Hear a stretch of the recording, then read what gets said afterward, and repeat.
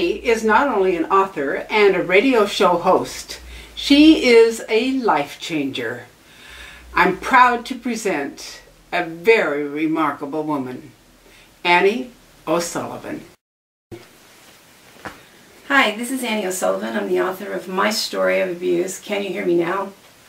And in recognition of April, which is Child Abuse Prevention and Awareness Month, we, my friends and I, the other activists, are putting together a program that we're calling the Duct Tape Project.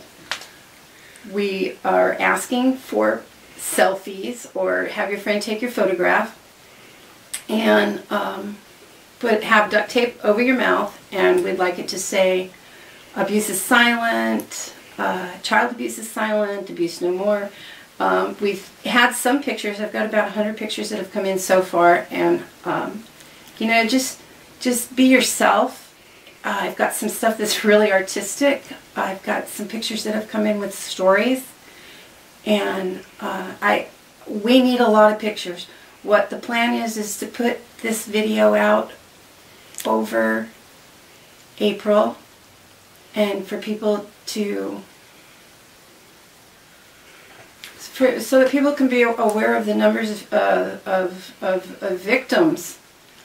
I think that you go from being a victim to being a survivor, and these pictures, you can't look at these pictures that have come in so far without understanding the impact that it has just in the United States alone. I represent 94 million people in the United States alone, 2 billion people over the entire world.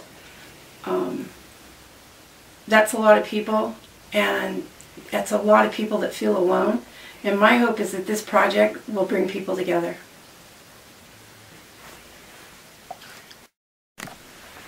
I'd like to thank everybody that has sent in their photos and their stories. The hope of this project is that it will start a conversation.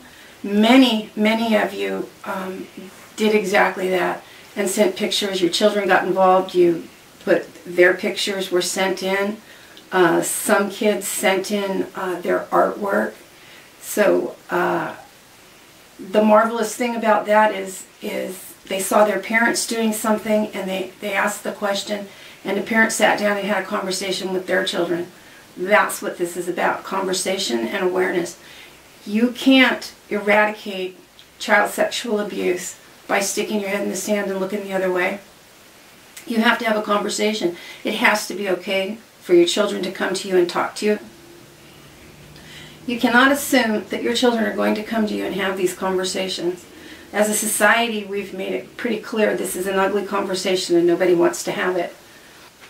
If you can recognize that this is not the boogeyman down the street, it's not the ghost in the backyard, it's not the ugly person that's got a burn on their face, it's your mothers, your fathers, your aunts, your uncles. It's the people that are in your own family that you care about. It's somebody, it could be your best friend. 98% of abuse is by a trusted family member or friend.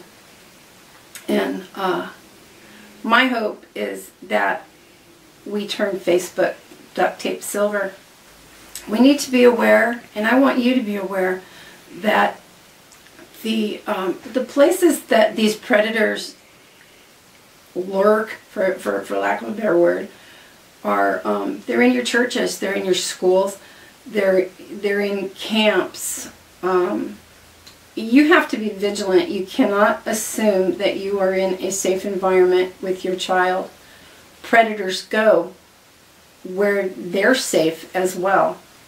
I know that when you go to church and you look around and you see everybody that you pray with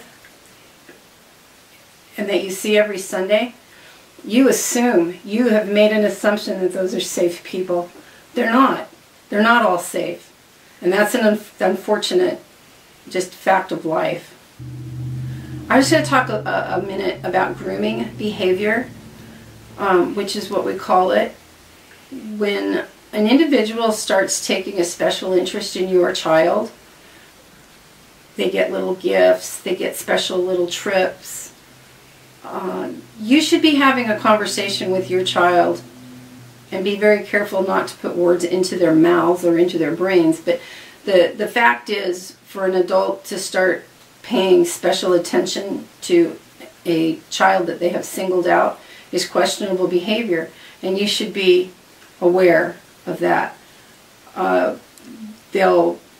That's how they earn your child's trust. And ultimately, because it is somebody who's close to the family, that child is not going to tell. It's, you know, you hear all sorts of various ways that happens. In my family, it was the threat of death. In another activist story, it was the threat that your mom and dad are not going to believe you, and you're going to cause a lot of problems in the family, or I'm going to molest your little sister. Of course, they don't use the word molest, but children are coerced very easily, and these are people that you trust. If you come in and they already trust you, to explain that from the point of view of a child is, you're already part of my family, I already know you, I already love you, and now you're spending extra time with me, and you're giving me gifts, and I get to go on little trips with you. And now you start to touch me. Well, it might feel a little weird at first, but, you know, it's a little hug, or, you know, and then a couple of weeks down the road, it's you know, it might be a little small version of an inappropriate touch. They don't just snag your child off the street and rape them. They work into this over a period of weeks and sometimes months before anything culminates. And you have plenty of time to pay attention and ask the questions. And just tell make sure your children know what's appropriate and what's inappropriate.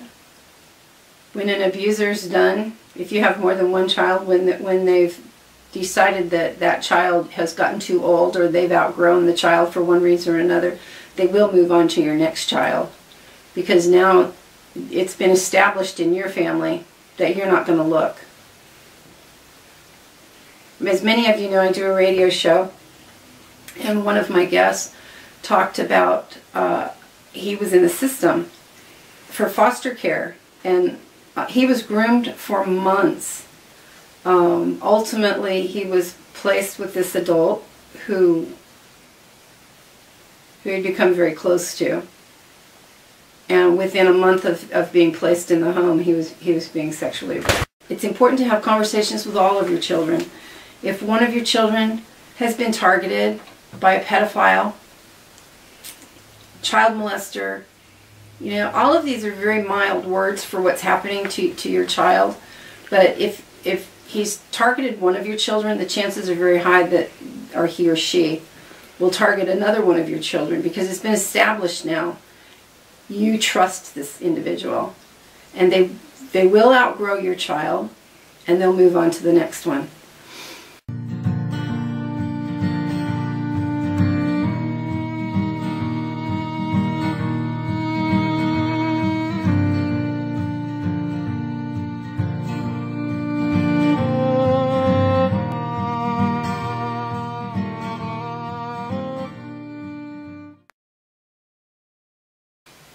Hi, this is Annie Sullivan. I have a radio show on Blog Talk. It's internet radio. I can be found at www.blogtalkradio.com. Just look up Can You Hear Me Now with Annie O'Sullivan.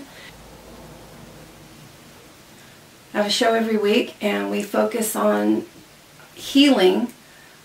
We have guests. I've had psychotherapists. I've had other people who share their stories and how they got past it. I have people who come on and talk about their own therapy. I have people who talk about, you know, they've written books. I've got a motivational speaker coming on in a couple of weeks. We just do a little bit of everything, but all of it is to help you heal. One of the things that I'd like to make really clear is this doesn't go away just because you grew up It didn't go away just because I grew up. I have logged in over 10 years of my own therapy. I still go back from time to time. We call them little tune-ups. I might have a little issue, or something might be bothering me. And I'll grant you that my abuse was quite violent and severe. But I'm also going to tell you that it happens to a lot more people than you would think. And it's happening right under your nose. Some people go to therapy for 20 years. Some people never get over it. It affects your life. Physically, it affected my life. I had surgery, it'd be 7 months ago now. I ended up with 3 cadaver bones in my neck. I have internal damage. I had trouble having children. None of this was visible to anybody my entire life. These are the things that child abuse does. This is what happens when a small child is sexually violated. It's a small body. It's not meant for these sorts of things to happen. So you carry that the rest of your life. No matter how wonderful your life turns out, and my life has turned out quite well. I want to make that point, that my life has turned out fairly well. But that's not always the case. It's a lot of work. The shame. The shame has really been pushed home to me with this project.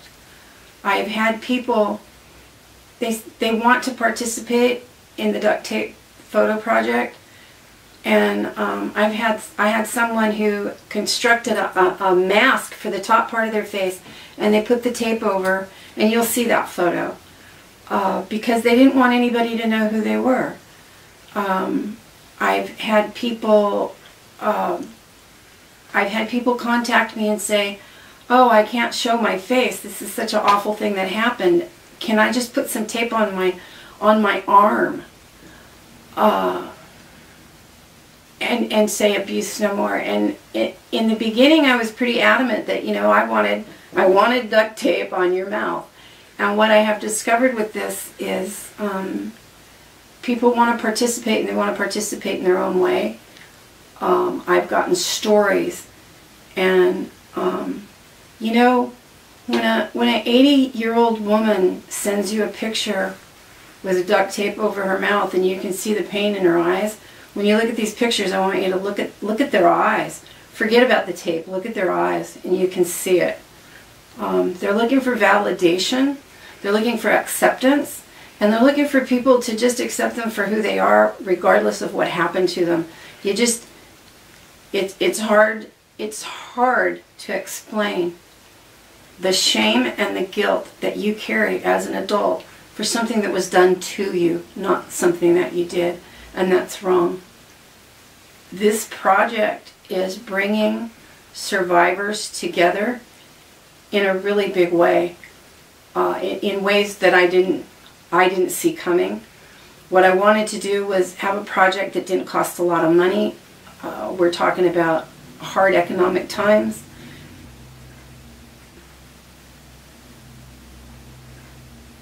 This is not our guilt, and it's not our shame.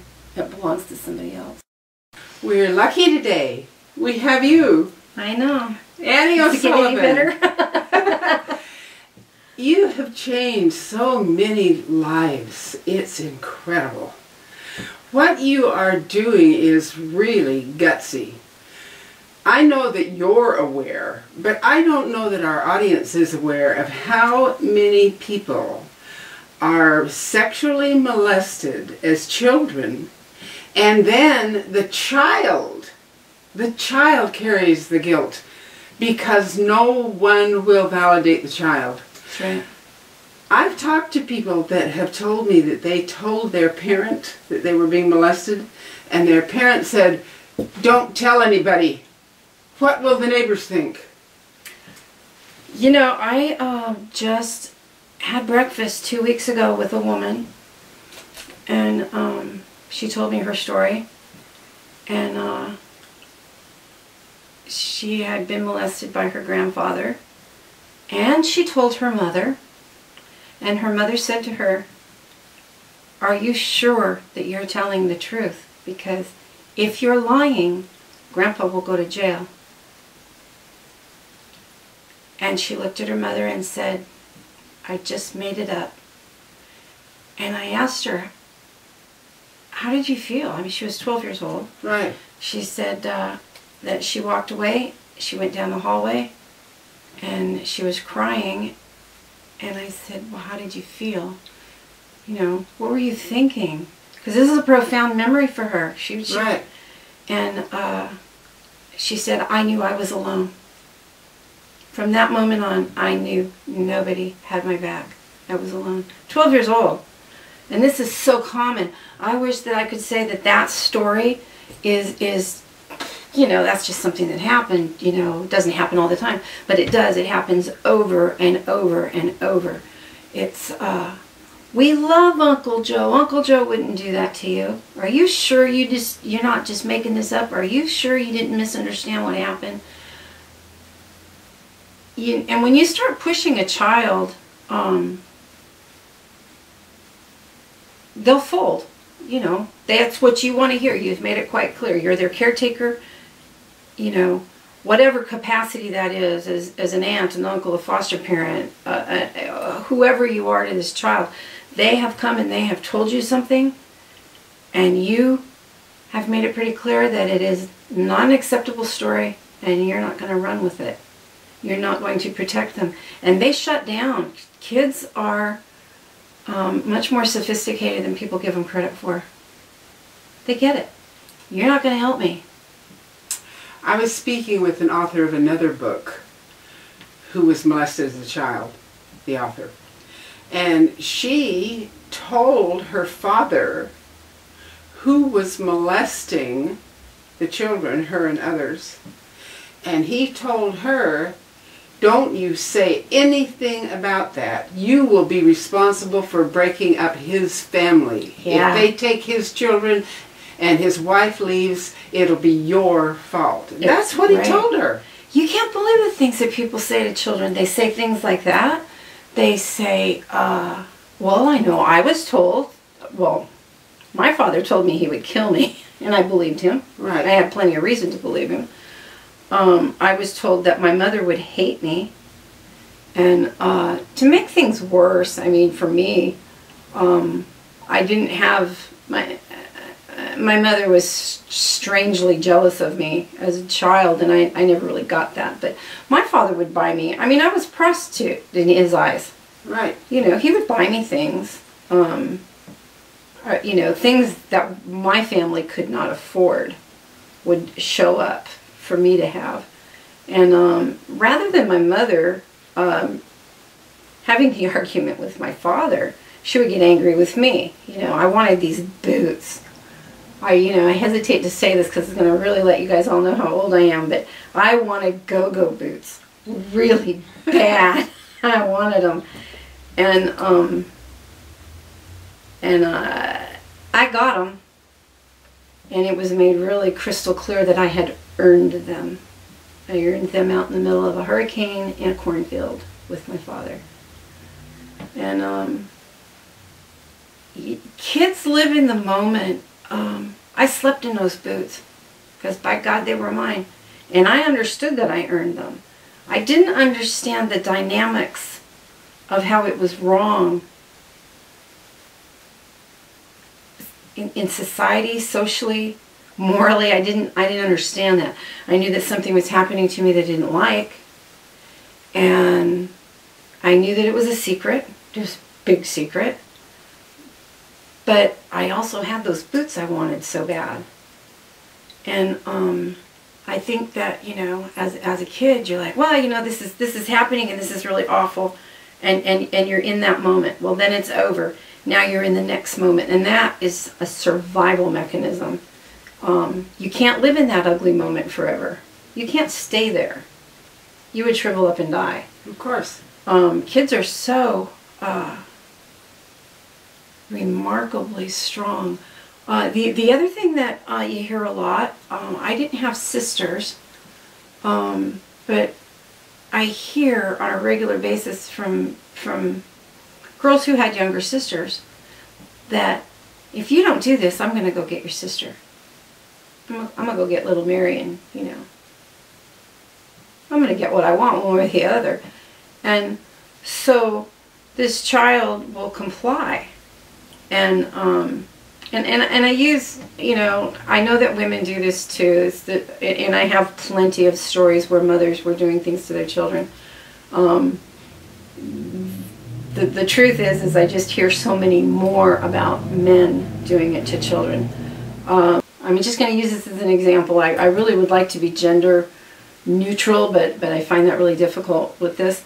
But as an example, if you were to stumble into a situation where a woman was being violently raped, would you step in and say, rape me?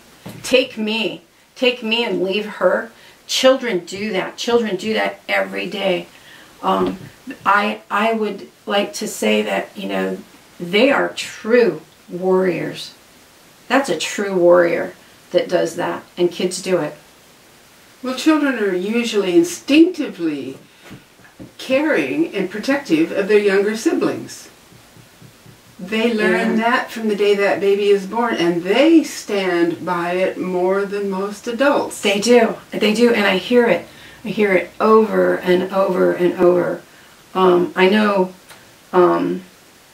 that really didn't happen in my house. It was every man for himself at my house, but a lot of that had to do with my father was a true sociopath, and but he kept us all very separate. You know, we didn't talk to each other about what was going on, and there were horrendous things going on to each of us.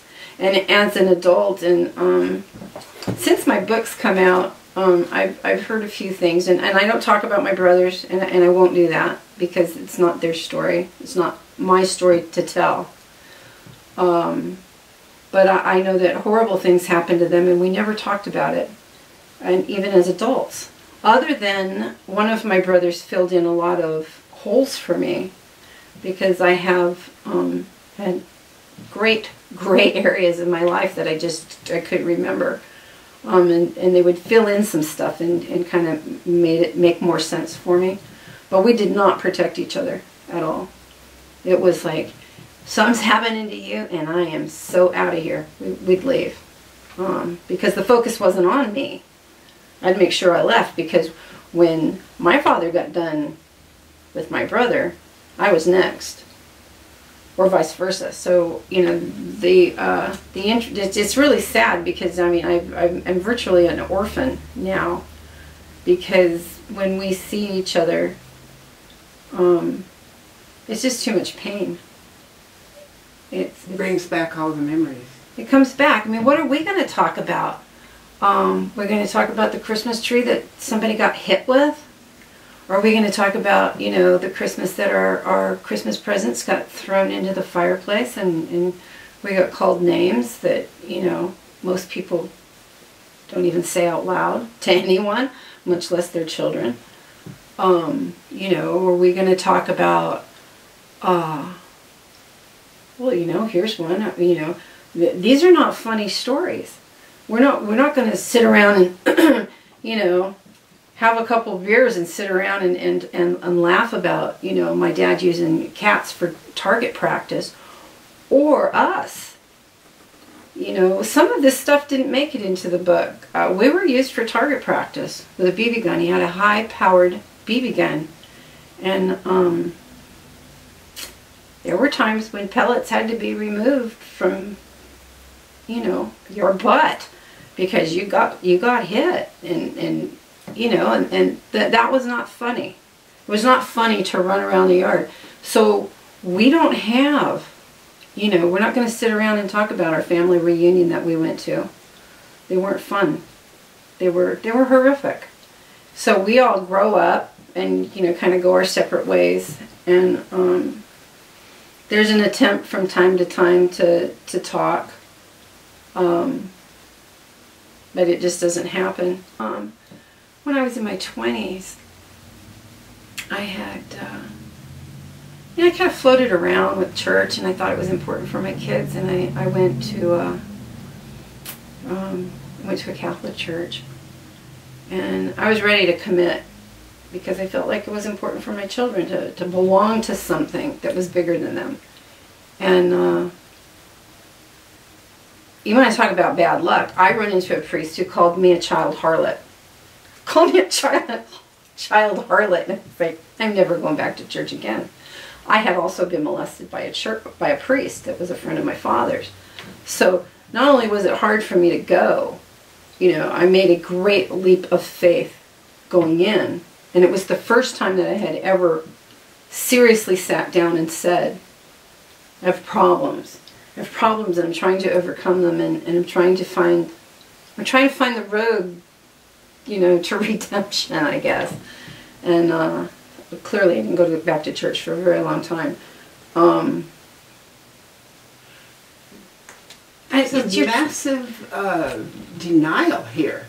Whenever an adult has sex with a child, it is always the fault of the adult. I don't care what the child did. The adult's supposed to act like an adult. It's and it's kind of pervasive, and there's things that are going on in society. I mean, I am not going to name this show, but I'm pretty sure everybody knows the show. I've never watched. But they dress this kid up. I mean, she's what, 7? They've got makeup on her and they fix her hair, and it's, you know, we sexualize young children and we put them in these situations, and there's a whole population of people out there who find that very attractive, and we're pandering to that in the name of money. We're going to make money. It's not cute. I think it's a tragedy that we have a society today that even thinks it's cute. It's not cute. You know, it's cute when your 6-year-old is at home playing dress up in a trunk. And that's part of learning who they are and figuring that out. But when you put a child on display as if they were 17 or 18 years old, that's a sickness in society that